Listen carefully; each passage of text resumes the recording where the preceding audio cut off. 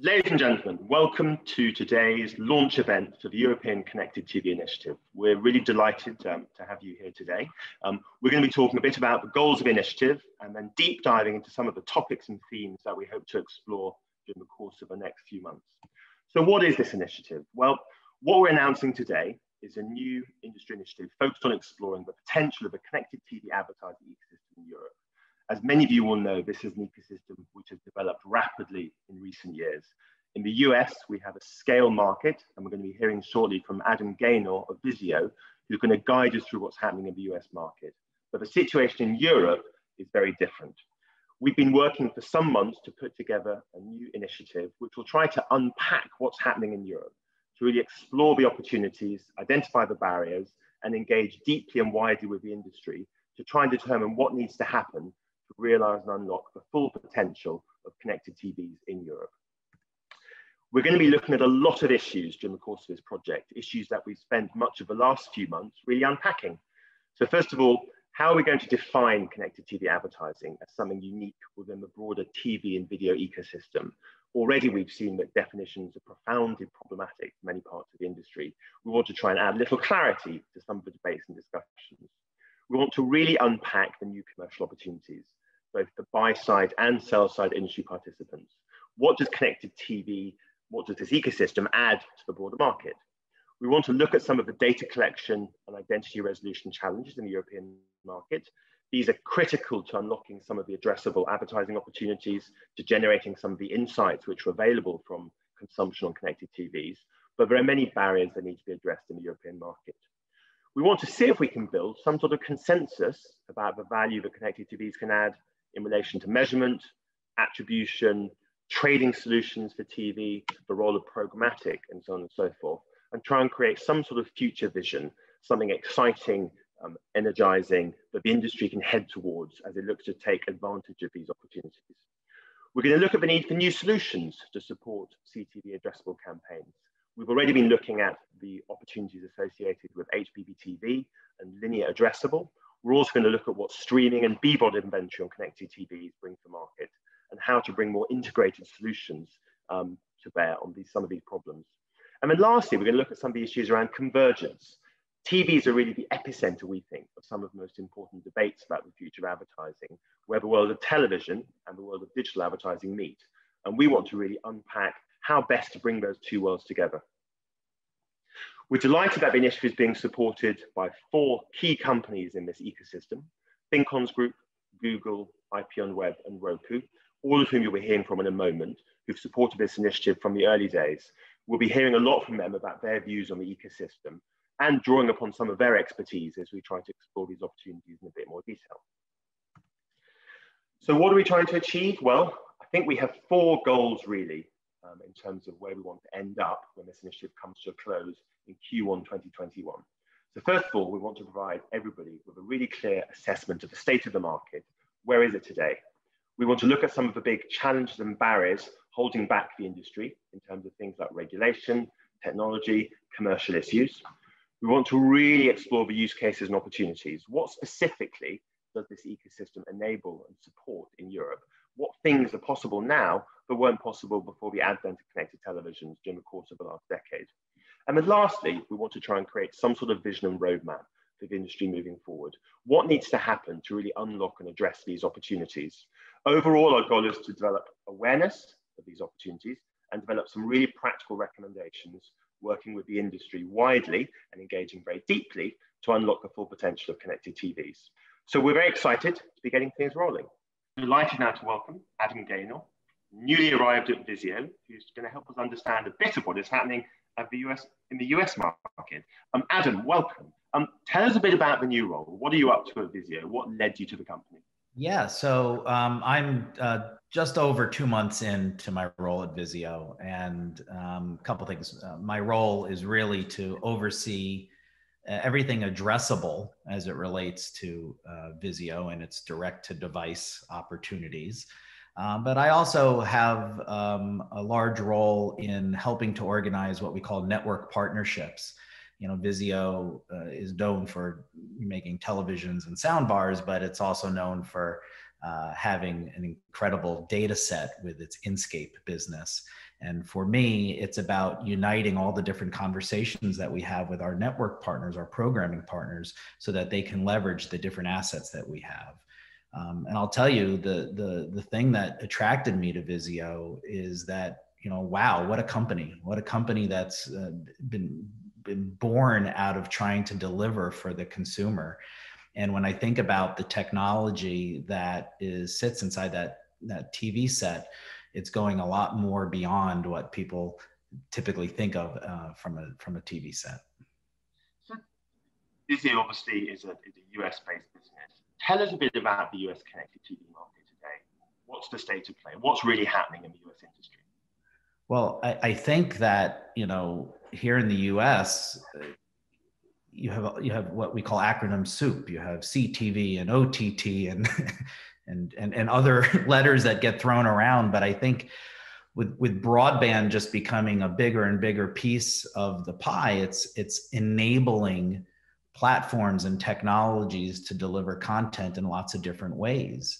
So, ultimately, when you look at what connected TV means, it's being able to deliver content over IP.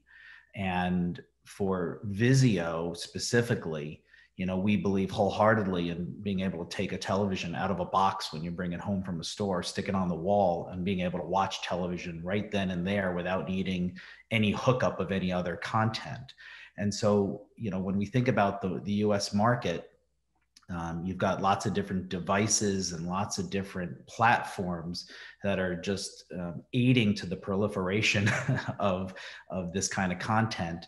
But when you have a lot of choice, it really comes down to being able to provide the best service and the best platform for consumers to watch the content.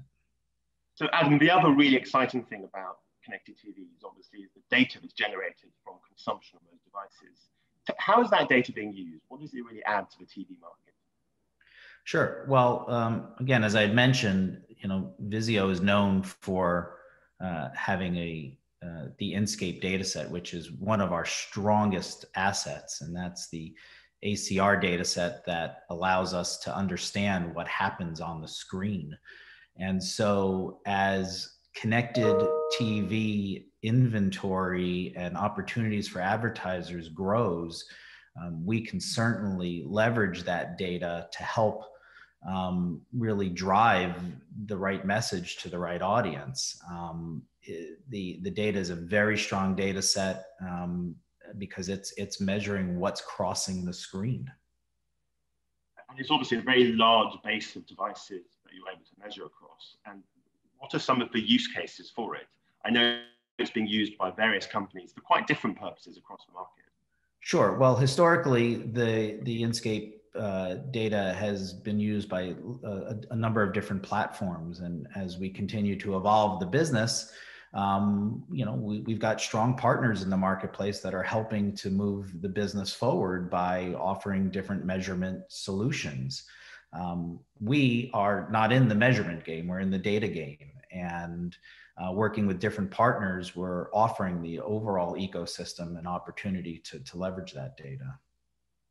So the other really interesting new opportunity, which obviously is present in Europe with the HBB TV platform and is trialing in the US with Project OR, is linear addressable. So using the connected TV as a way of storing an ad and then running it as an overlay on a linear broadcast.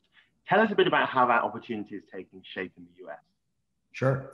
And just because we've known each other for a while, my history with Dish Network was where we really helped launch addressable advertising into the television ecosystem. And that was utilizing what exists in the United States is the 2 minutes an hour of local ad time, which I know doesn't exist anywhere else. But that's where we got the start on bringing addressability to light. What Project OR is doing and what the initiative of Project OR has always been about was to enable the national time that the programmers have. So 2 minutes of local time, but upwards of 12 or 14 minutes an hour of national time. So OR stands for Open, Addressable, Ready. And the O is probably one of the most important things, that it's open. It allows each of the members of OR to build their own stack. And so a watermarking stack, a decisioning stack, and then a measurement stack. And so what we've done, and OR's been around now for 2 years. In my last role at AMC Networks, I joined OR to help bring AMC Networks into addressability. But 2 years later, where we sit is we have a number of our programming partners, both broadcast networks and cable networks, and even local station groups that are eagerly testing the pipes and making sure that everything works. We are seeing addressable ads take place on the screen as we speak, without any issues. And I'm totally excited that it looks like we will have a number of our OR members making this a business in the early part of 2021. So what we really have is connected TVs becoming a scale platform in the US for addressable linear campaigns across national networks. Absolutely. And when you are the TV manufacturer, it makes it even easier because it's a couple of phone calls to make something happen rather than having to deal with another company. So the fact that our TV platform has been able to adapt to the OR standard obviously makes it a lot easier to move that business along. But we're super excited about the number of connected TVs that we will have in the market, and we will continue to make that number grow. So Adam, the US market is obviously very different to the European market, which we're going to turn to in a moment. What needed to happen in the US to make these opportunities a reality? Yeah, I think a couple of things. One, I think broadband just in general is becoming a bigger thing, and it's reaching more places across the country that's just helping to enable the end user, the consumer, to be connected. The second thing is I think you have the TV manufacturers and the device manufacturers that are capitalizing on that broadband capability. The third thing is I think you have the content providers that are realizing, okay, we have to either get our programming onto those platforms, or we have to create different types of programming to reach those platforms. That's helping. And then I think the fourth thing is it's the consumer's shift. You know, we live in a world now where it's the swipe mentality, as I call it, you know, with the mobile phones just growing and tablets and all that. So we have basically fed the environment to want content where you want it, when you want it, and how you want it. And I think all those things coming together and converging together is what's making this connected TV business grow. Connected TVs are obviously really the distribution platform for lots of that content. A last question from me, Adam, before we move on to our panel discussion. Tell me about the money. Is connected TV bringing new advertisers into the TV ecosystem? Is it genuinely a growth opportunity from a commercial point of view for the TV industry? Yeah, so the answer is there is absolutely an opportunity to make money with connected TV because one, you're able to tap in, at least here, we're able to tap into a thriving TV business, though it's under challenge, but there's TV money that will make its way to connected TV.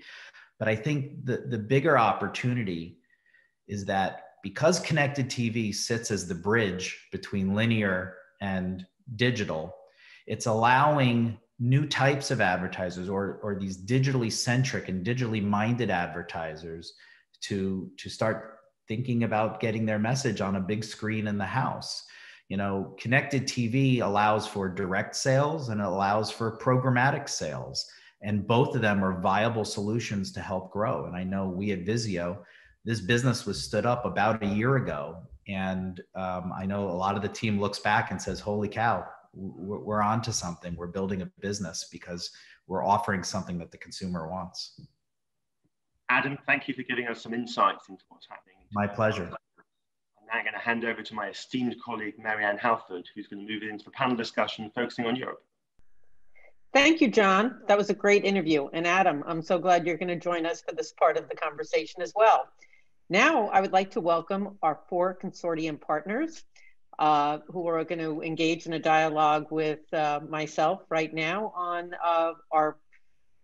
our initiative and how connected TV is evolving in Europe. I'd like to welcome Jens Tenkara from Google, Mike Shaw from Roku, Brian Gobor from IPONWEB, and Oliver Body from the Fincons Group. So to get us started, I'd like to ask each of you to answer one question. What are you and your company currently doing? What are the activities you're engaged in presently as it relates to connected TV in Europe? Jens, would you like to go first? Sure. Hello, everyone. My name is Jens, and I lead our programmatic business for the EMEA region. I guess to answer your question, looking at it from a consumer perspective, we have seen a remarkable amount of time watching connected TV at home. And that has probably been increased or fueled by COVID. And as a result, our programmatic buying tool, Display and Video 360s, connected TV inventory surged by, I think, 75% in April from last year, same time. And this doesn't even include YouTube or YouTube TV. And even now, as stay at home, restrictions are being lifted, the connected TV usage still remains above pre-COVID-19 levels. And obviously, I look after a lot of our advertiser business as well. Advertisers are very, very excited about this growing CTV opportunity. And we're also very, very focused on it. We're working with every single market in EMEA to assess their needs when it comes to inventory access, but also product needs. And as a result, our product team has been quite quick, and we've recently introduced a couple of new tools in Display and Video 360 that make it easier for buyers to discover and secure inventory on high quality streaming / CTV content. What else are we doing in the EMEA region? We're also partnering with the IAB, with a couple of other companies to work on industry standards when it comes to CTV and how advertisers can adopt it. But I guess that's my 1-minute answer. Great, thank you. Mike. Hello, everybody. My name is Mike Shaw. I run the ad business for Roku in Europe. Good question about what are we bringing to the European ecosystem? Well, firstly, we're bringing America's #1 streaming platform over to this region as well. Roku dominates the US streaming environment from a B2C perspective. Roku devices are everywhere, and increasingly in the UK, more and more households this Christmas will be picking up either Roku TVs or Roku sticks and streaming devices to add to the number of active households that we have in this region. We are already home to the UK's most beloved channels, the public service broadcasters like BBC and Channel 4, like ITV5, etc. We're obviously home to the likes of Netflix, Prime, Disney Plus, BT Sport, Now TV, and other subscription services. And also this year we've launched the Roku channel, our own ad-supported content, which to Adam's point really enables consumers, once they have plugged in that TV to the wall, to be able to get straight into streaming really high quality content. So we are in the process of growing our both consumer base, the advertising business here, working with the media buyers to really understand the ecosystem and what streaming brings to the overall media mix, how that can be planned for. And I think with hindsight, we're going to see that this really is going to be the streaming decade, not just for UK and Europe, but on a global basis, where all content ends up being streamed, all ads are therefore being streamed. And we're really looking forward to this initiative for really setting the standards and giving us a pathway for how that can work from a media trading perspective. That sounds very exciting. And as an American who has had a Roku device for many years now, I do appreciate the service. Brian. Sorry. Hi, yeah, I'm Brian Gobert, and I look after our TV business across the portfolio projects, including connected TV in Europe. And IPONWEB supports connected TV in a few different ways. One is through bid switch and bid core, which is providing some programmatic trading infrastructures for our partners. We work with the IAB and other bodies in the region to advance standards. We provide custom solutions and sales automation solutions for traditional advertisers, for broadcasters, and for other participants in the market that are looking to incorporate connected TV, digital, traditional broadcast into a more unified way of addressing the market as things become more fragmented and more complicated. That's terrific, Brian. Thank you. Oliver. Hi, I'm Oliver. I'm responsible of strategic marketing and innovation at Fincons. We have been involved in building different generations of over-the-top TV during the last decade, and we introduced the connected TVs as the big screen of OTT. Meanwhile, we monitored the appetite for a more engaging user experience, both from the content and the advertising perspective, and either in Europe and the US markets. So we started working with HBTV initially in Europe, moving from research projects, research initiative in 2013 to real production project in 2017. We've made a set with Publitalia, for example, in Italy, and later in France to prepare for the second wave of HBTV to enable the targeted advertising. Then we started in 2018 to move to export our European experience to the US with ATSC 3.0, developing with NAB the first ATSC 3 application that was showcased at CS and NAB either in 2019 and 2020. And very interesting was the launch with them of the first next generation app. In particular, we did the first with a national US broadcaster. And then an interesting pilot we just launched this year with CBS, Saturday morning segment, The Dish, which is a watch and buy model example, which moves from sponsorship to e-commerce, an example of what we can name the move from audience to consumer. And meanwhile, we engineered these experiences into a unique platform, which is a flexible software framework designed to enable next-gen TV solutions, and which is the first to be compliant with either HBTV in Europe and ATSC in the US, enabling a number of new advertising models. That's terrific. So you're expanding connected TV both in Europe and in the US. Yes. So Jens, I'd like to go to you with my first question directly to the panelists. You referenced how you are working throughout Europe. And so you have a good perspective on what the state of connected TV is across Europe. And as we know, there are variations from country to country. What are your views and thoughts about the landscape?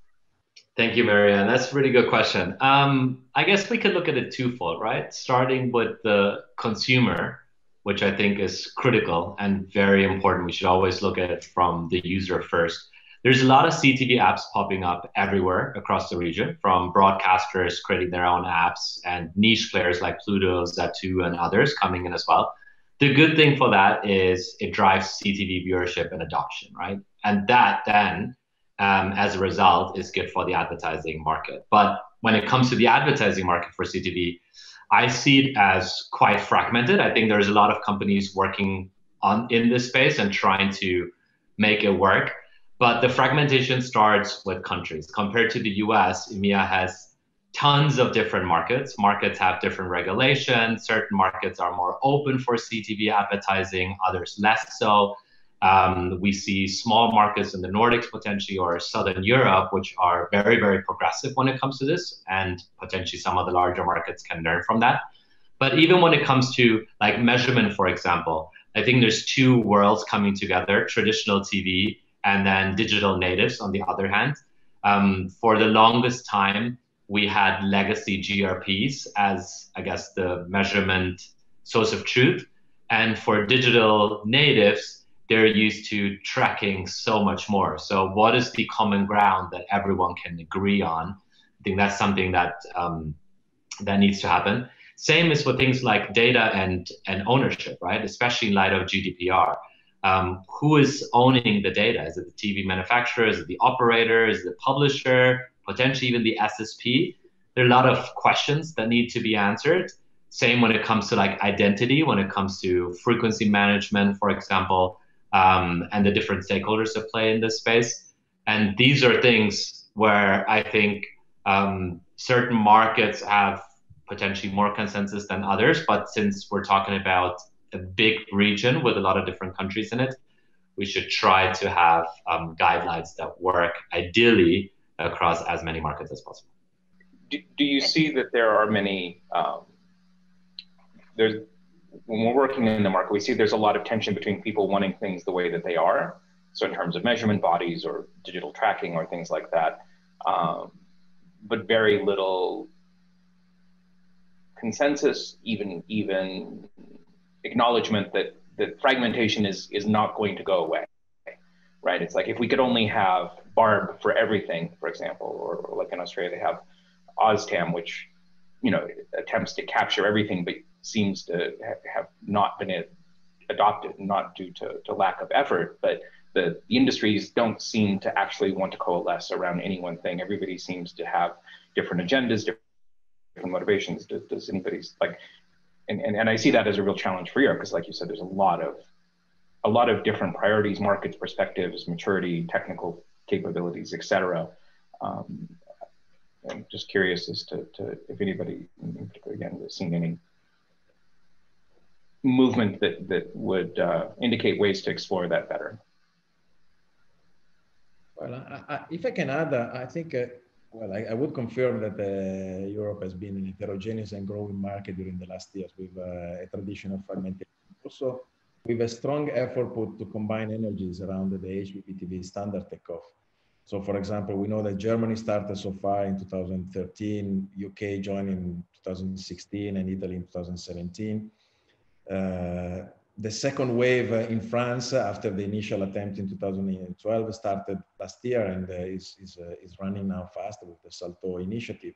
So I think that there is a strong effort through the standardization of HBTV, which is now at the version 2.0.3, which joins together most of the broadcasters and also manufacturers to make a single effort toward a unique standard. Also, the DVBI initiative is going in that direction. So I think now we are, if not ready, we are close to be ready to scale up European-wide. Also, from the advertising point of view, the strong interest in being able to provide not a national, but a cross-national offering. So European-wide offering is leading to alliances between broadcasters across the region, across the countries. And that is something which will help to reduce this fragmentation, because the goal is unique, is try to speak with 200 million European citizens altogether and to sell them all together. So I think that that's something which can help us to join all the efforts. And what I can add is, and I know I see everything through the lens of being in the US, but you know, I always look at, in order to move the industry forward, you sort of have to separate the technical challenges with the business decisions. You know, technically, things can happen a lot easier sometimes than how the business operates. And so I think this idea of setting the standards is exactly the right way to go, because it brings a lot of different folks into, you know, from the ecosystem into a place where everyone can work to agree on what the business should be. And that's what John and I were talking about with Project OR. OR is not a product. It's a standards group that helped to build the standards as to how should the industry look at addressable advertising? How should it look at addressable advertising on connected TVs, and what's needed as an industry to move forward? So I applaud, you know, anyone that can think about how do we bring, you know, this together as a standards organization, because that's what's going to move the business forward. Well, maybe we'll need a Project OR in Europe ultimately. Let's see. Mike, I'd like to ask you a question. What are the growth factors underpinning the growth of connected TV in Europe? What are the factors right now that are really propelling it forward? Market.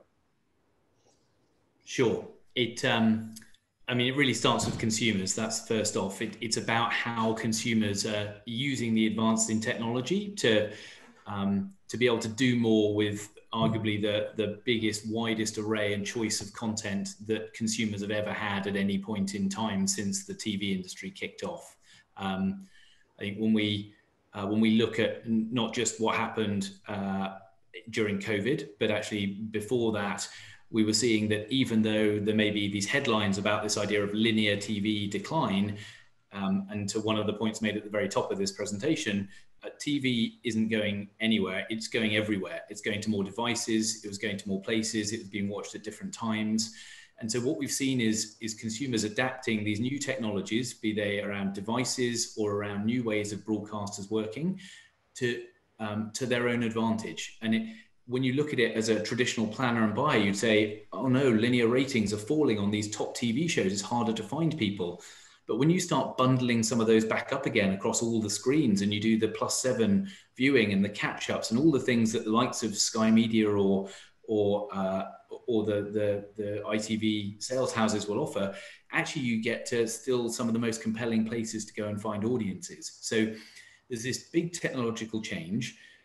Now with it, there are more players coming in as well, and more places, because one of the things that is finite is consumer time.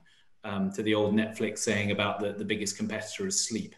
And so when you start to see, I think the latest Barb establishment data came out saying 54% of UK households were subscribing to at least one SVOD service, you understand that consumers have choices, they're making choices, and some of those choices involve them being on different devices, and importantly, being outside of the typical ad-supported environment. So I think that the next big part of this is really about the move forward in ad-supported environments. I already talked about the Roku channel as the launch of a new ad-supported environment within the UK, adding on to us already being live in the US and Canada.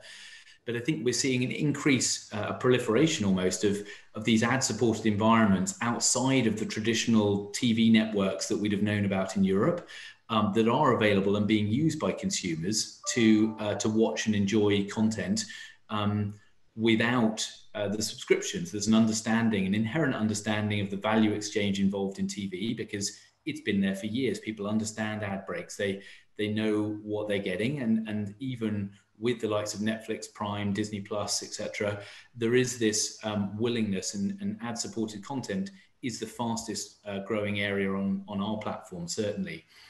And I think the last part is all of this is really rooted in effectiveness. Media planners and buyers understand that television has been singularly the greatest brand building media to have been invented so far. And so the point is that people are rushing into this because they understand the opportunity for technology, for things like data, targeting, and the increase in measurement capabilities to actually make this even better. It has to be done right. The same lessons of kind of moving old creatives into new formats don't work, but creatives understand that, and CTV is being adapted accordingly. If the right things can be put in place around those stepping stones towards the development of it, like measurement, like trading standards, like reconciliation, so that everybody really understands what they're getting, then I think that we'll see the next generation of the sort of effectiveness studies that to date have come from the likes of Binet and Field and the IPA, or Byron Sharp or Game Theory, which have shown how television drives brand impact, it drives sales, most importantly, it drives profitability. I think we're going to see all that in spades from CTV moving forward. So I think that consumer choice, the rise in ad-supported opportunities to reach those people who are still heavy on ad-free environments, and this understanding of effectiveness are the key things driving it forward.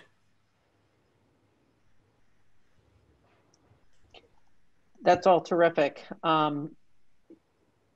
Given what you're talking about, I'd like to go next to Brian.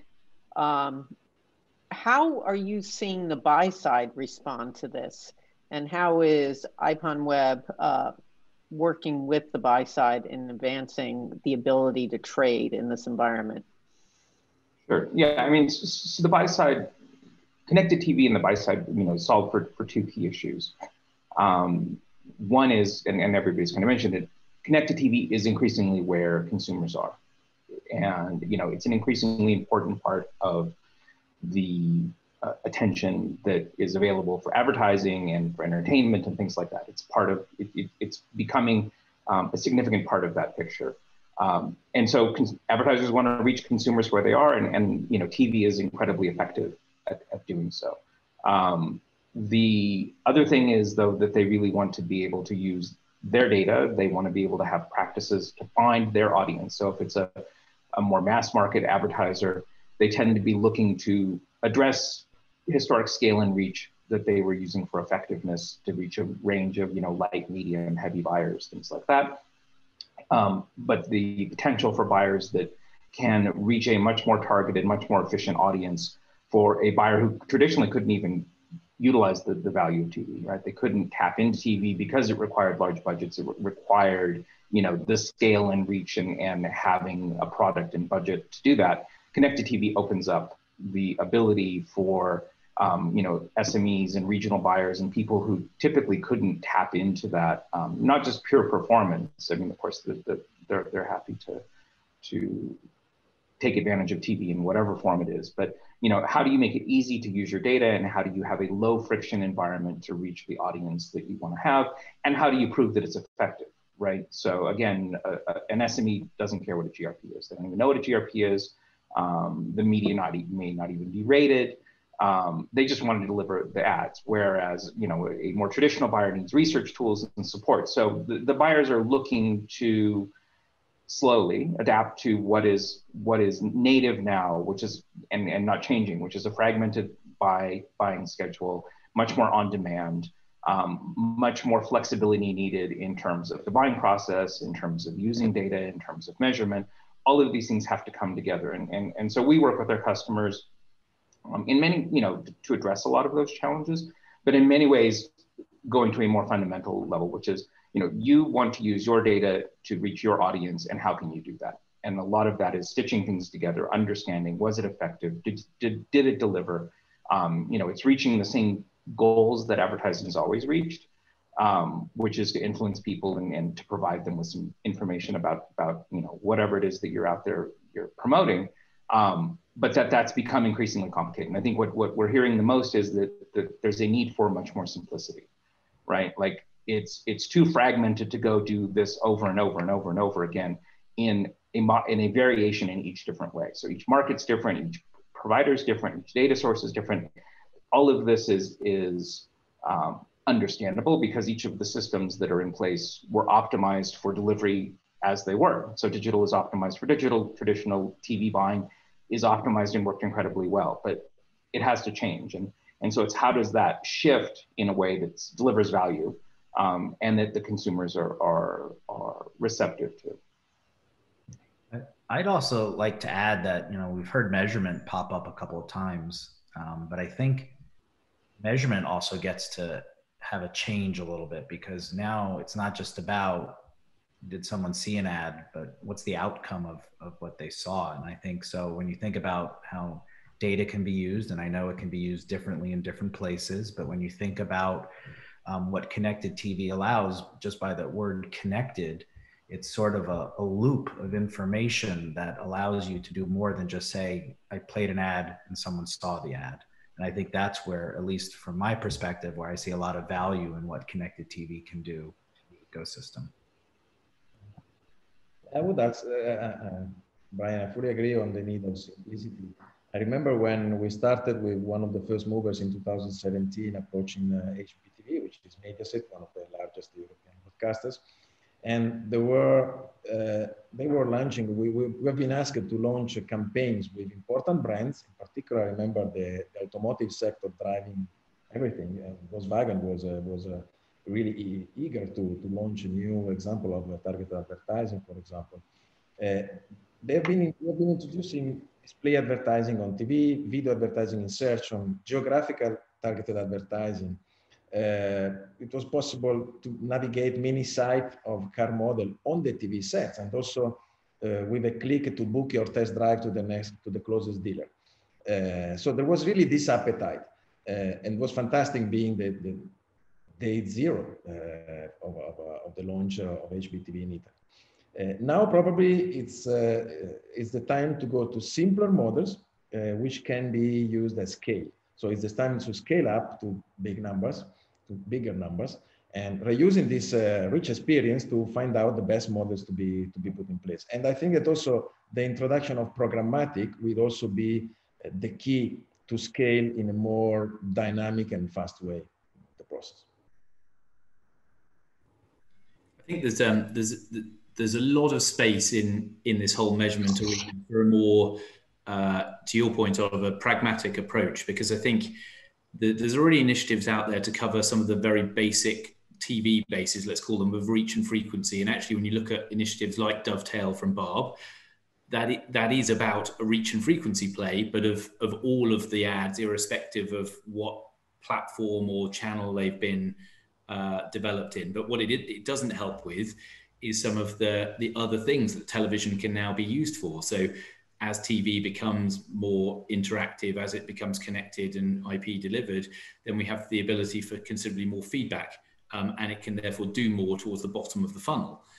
And I think what we'll probably, hopefully, because it is the most pragmatic solution, we'll see things grow up where there will be a best of breed standard for our for TV reach and frequency, or for digital video reach and frequency. And there'll be another one that gets into, for example, some of the interesting areas around things like share of search and how that's linked to TV exposure, but that probably won't come from Barb.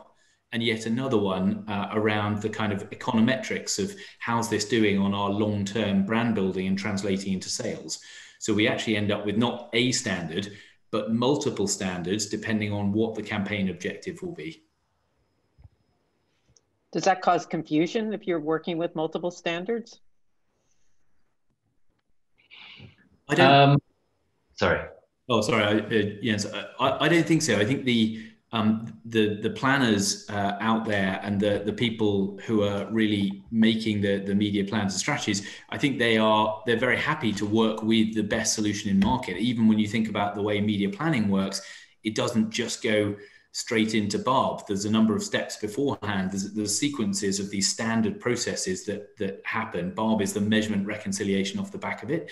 I think this will just be another one of those, and it will be horses for courses. Sorry, Jens. No worries. I just want to say I agree with Mike. I think it will probably take some time until we get to these agreements on different kind of measurement frameworks. For the time being, I think a digital native advertiser will be used to things like brand lift, brand awareness, conversions, viewability. When it comes to traditional TV advertising, I don't think anyone even questions viewability. It's just a given. And the TV industry for, I guess, centuries has been working off reach and frequency. So how do we get broadcasters and TV advertisers to buy more into some of those digital metrics, and vice versa? Where do we meet in the middle? But I agree with Mike that I think there is, with CTV and the emergence of CTV, there is definitely room for reach and frequency for upper funnel, for example. But then how do we define action-based metrics that all of a sudden become more measurable when it comes to advertising on CTV? Well, TV has not been around for centuries, but I think it's only been around for about a century. I meant I'm not a native English speaker, so apologies. Okay. But when you look back at other forms of media that preceded the development of television, yes, reach and frequency was key in those realms. You're all painting a very positive future. Oliver, I'd like to direct a question to you. What are some of the barriers that are getting in the way of this moving as fast as it should be? So, I'm a positive guy, so it's a difficult question for me, but thanks anyway.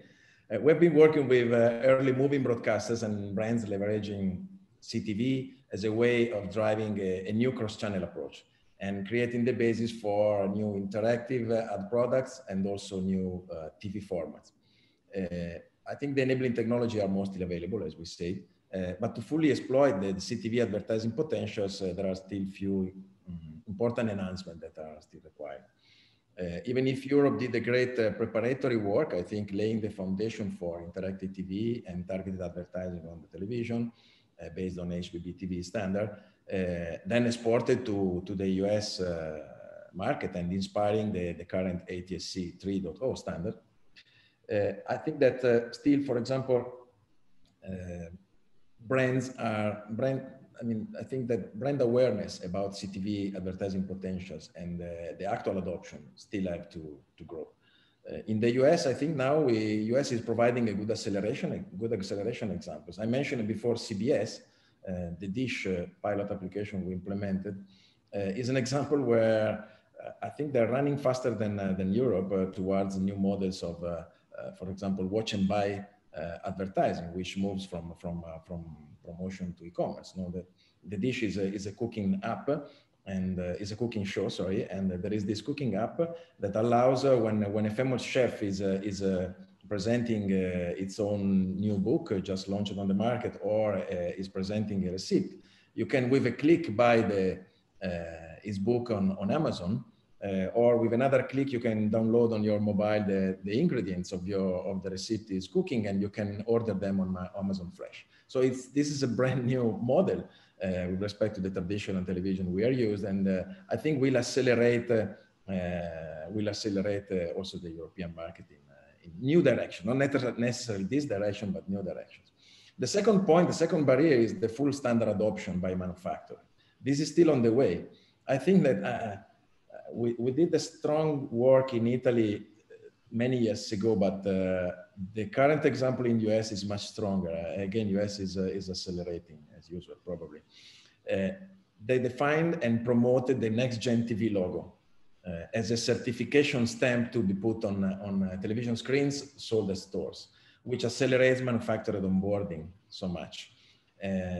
This is something that in Europe is not yet happened. As I said, happened in the past, for example, in single countries, but it's something that will for sure accelerate the onboarding of manufacturer, which is so important because from the business point of view, there are some fightings around on this topic, and the fact that the manufacturer jumps on board on the standard train is necessary to scale this approach. Not to forget that missing this certification step was one of the main reasons for the failure of the early trials in France in 2012, because it was impossible to test an application on a significant number of devices available on the market. So that's for sure a barrier that is going to be solved, but still is something where we need to put our attention. Yeah, what do the rest of you think about some of the barriers that are in the way?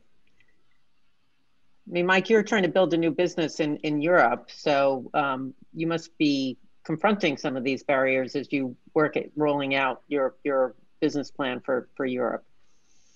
We are, as with any new exciting opportunity, the hard yards are often the first ones, they're the toughest ones, and I think when we think about it from a business and an advertising perspective, one of the things that we see in Europe and in the US is that there are established trading models that do impact people's agility and ability to switch maybe budgets to where the eyeballs of consumers are moving. Those always move faster than businesses can kind of pivot to go catch them. And so, for example, there are trading agreements between the biggest media buying agencies and TV networks that have been written in a certain way and deal with transactions in a certain way that don't account for some of the new opportunities for their media, or for indeed where consumers are now really watching their TV or TV equivalent. And that would be a really good example of how we sort of end up in this world where there isn't a perfect alignment between media budgets that are meant to go capture their attention and where these attentions are, or where the attention now is.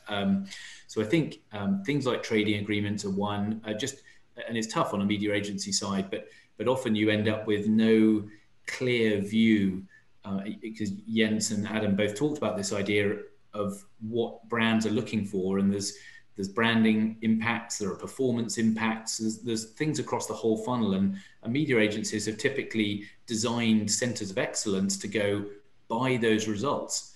Now, when you start to change the way a media works, it therefore starts to span more teams. And I think there's yet to be a consensus on exactly who should own those budgets for connected TV. Does it fall towards the traditionally performance-orientated digital team, or does it fall within the traditionally brand-building television buying units? And so there's a lot just to work out in terms of those kind of standards and just the hygiene factors before really CTV achieves the commercial success that we know from the US it can, and doubtless in in Europe it will. It's just a matter of how quickly we can break those barriers down. Speaking of the US, Adam, where are the budgets falling in the US as it relates to connected TV? Is it coming more out of online, or is it coming now more out of television? Or is it somewhere in between? I think it's definitely somewhere in between, but it leans more towards television. I mean, at the end of the day, it's video on content that is traditionally labeled as television content. But yeah, no, I think most of it's coming from the TV side. But again, as I mentioned earlier, the opportunities are bringing us to attract different types of advertisers that come from the digital side. So I think we're playing in a lot of different sandboxes. Jens, what are you seeing from a Google perspective? Hard to say in EMEA. I would say I'm leaning towards video teams, but this can be different in different markets. So in certain markets where we're seeing broadcasters and agencies holistically with TV teams and digital video teams working with advertisers, I think it's a combination. Some agencies have created these new teams that work across digital video or AV teams and broadcaster teams. But I would say I'd agree with America that it's probably somewhere in the middle. But I think from my understanding right now, I'd lean more towards the digital video teams. And Brian, are agencies coming to you to build and develop solutions to help them manage this? Yeah, the agencies are coming, smaller advertisers, but I think agencies are coming and trying to figure out how to, it's a mix. There's TV teams, we have probably a better connection to the digital side of folks. I would say most success is people who are taking it from a fresh sheet of paper and saying, look, what do we need to accomplish here, right? Because it's not a fish or a fowl, right? You've got to take what you understand in terms of effectiveness and in terms of the goals and better measurement and more data and things like that. But it's not purely digital, and it's certainly not purely television. So, we're seeing people, in particular agencies see the potential, but I would say the US agencies and certain groups that have focused on it as a unique, how do we solve for, let's say, more modern addressable advertising, irrespective of delivery, the channel, find more traction and find more use cases and get a lot more diversity in terms of larger campaigns and smaller campaigns. I think the agency world is being reinvented as we speak. In the US, programmatic has made a lot of the capabilities to be put back on the brands themselves. And so agencies are trying to find their right fit for this new world, so to speak. And to Brian's point there, I would say that they're looking at it from a fresh sheet of paper, and how do we bring video together? We don't care where the video is. Is it digital? Is it linear? Is it what have you? So I applaud, what's happening to sort of reinvent that model. Well, there's a lot of work ahead. So I'd like to close up today and ask each one of our panelists about what they hope this initiative can achieve over the next few months. Oliver, would you like to answer first? Yeah, well, I think we've seen it's critical for the industry to fully explore the CTV advertising opportunity. Fincons is very committed to this CTV initiative, because we think that TV is still one of the most powerful advertising channels. But advertisers want to be able to connect the TV advertising to cross-platform campaigns and want to leverage identity. So that's the importance of targeted advertising in compliance with privacy laws. So connected TVs are an essential part of this plan, and they can bridge the gap between traditional TV and the digital media mix. So we think this CTV initiative can actually help our customers and the whole advertising landscape to overcome the current barriers and to accelerate the takeoff of new advertising models. We are not only encouraging, but also are available to invest with early movers into test beds and pilots, which aim not only to launch a new initiative on CTV, but also to engineer solutions which enable an actual implementation at scale of the new models. Great. Brian.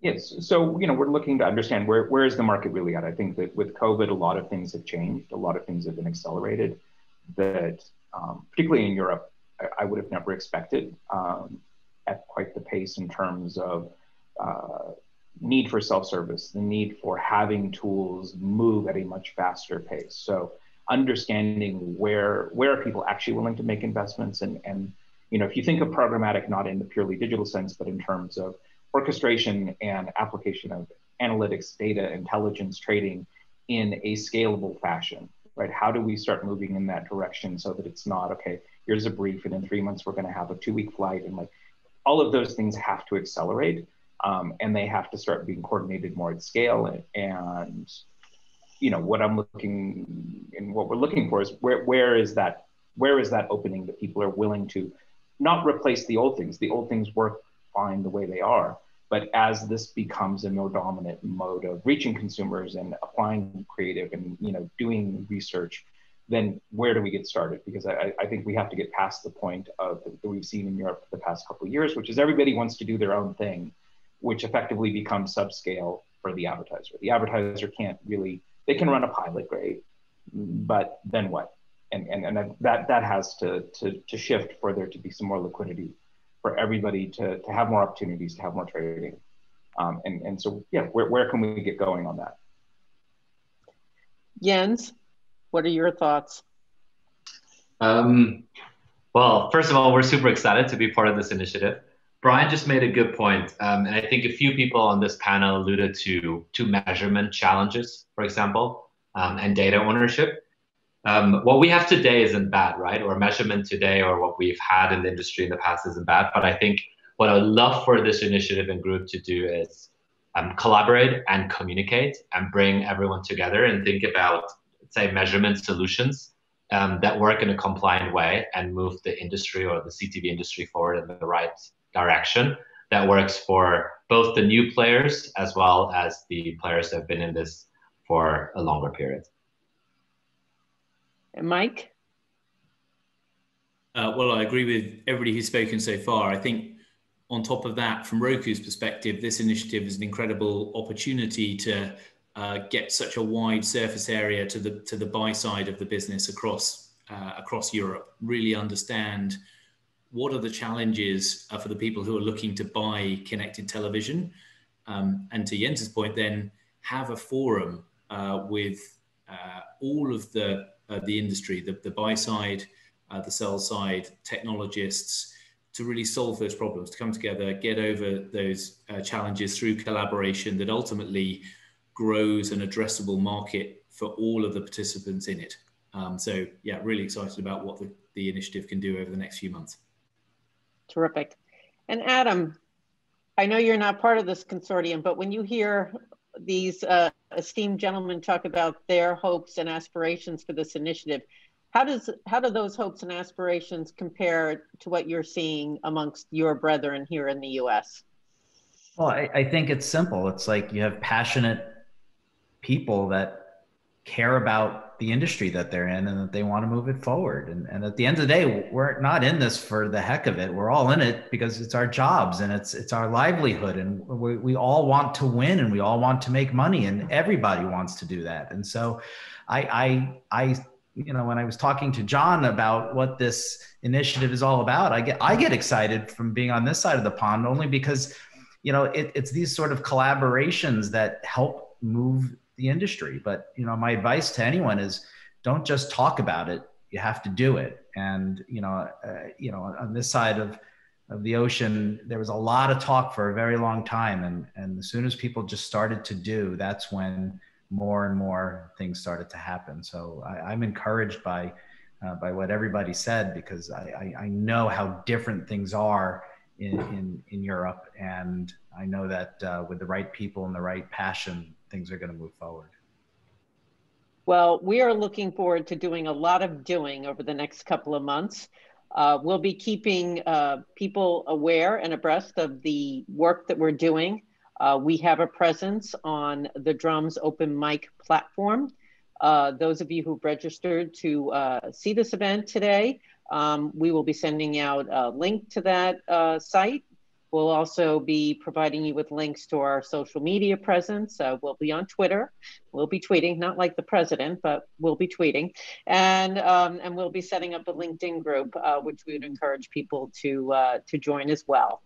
I really thank everybody for their great contributions today. We look forward to working with you all. And Adam, we hope you'll come back for one of our seminars. We'd love to have you listen in. Thank you for being here today. Take care, everybody. Stay safe and stay well. Much. Bye.